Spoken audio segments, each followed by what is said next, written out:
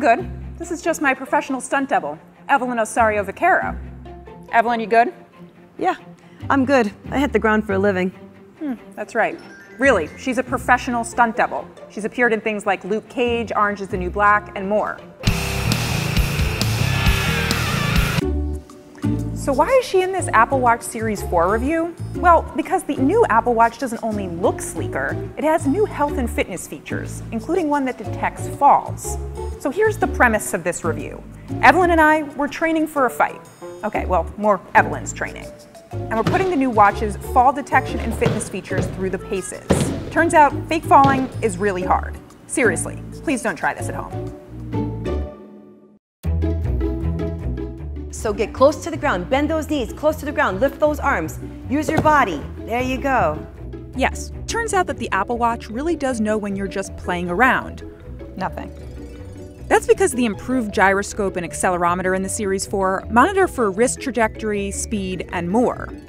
Apple even showed this weird diagram during its keynote of the 3 different types of falls the watch can detect. And so here we are. I had Evelyn do a series of falls that followed some of the examples that Apple showed. The first fall we tried was during a fight with her training partner and competitive boxer, Michelle Herzl. Evelyn flung herself away and landed on her back. Okay, moment of truth. Fall detected. It looks like you've taken a hard fall. Do we want to contact emergency services? I fell, but I'm okay. What about a slip?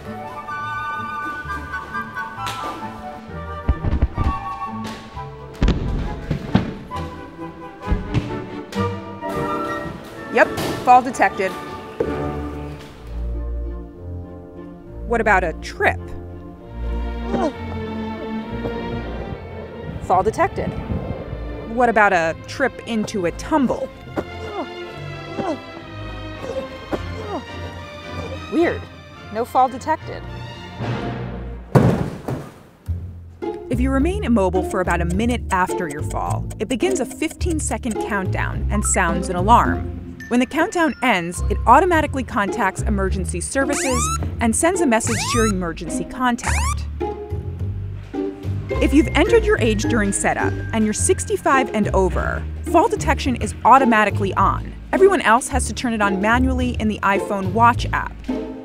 Okay, time out. I realize these falls are fun to watch, even funny. But in real life, falling is no laughing matter. And from these tests, if you're prone to falling, the Apple Watch would be a good investment. And that's not just for older people.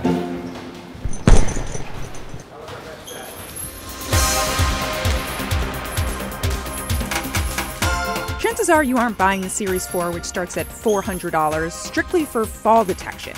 It also features a new bigger screen, slimmer design, and fitness features. So we tested those too.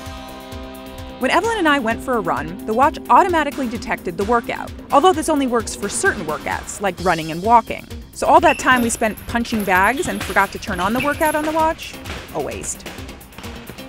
In fact, other than the new EKG feature on the Series 4, which isn't yet available, most of the other new health and fitness features are available on older models with the watchOS 5 software update. But you won't get the 30% bigger screen, which you'll appreciate if you're a stunt body or just a homebody. And the new speakers are louder, which makes that new walkie-talkie feature much easier to hear. Hey, yeah, all is good. Hold on a second.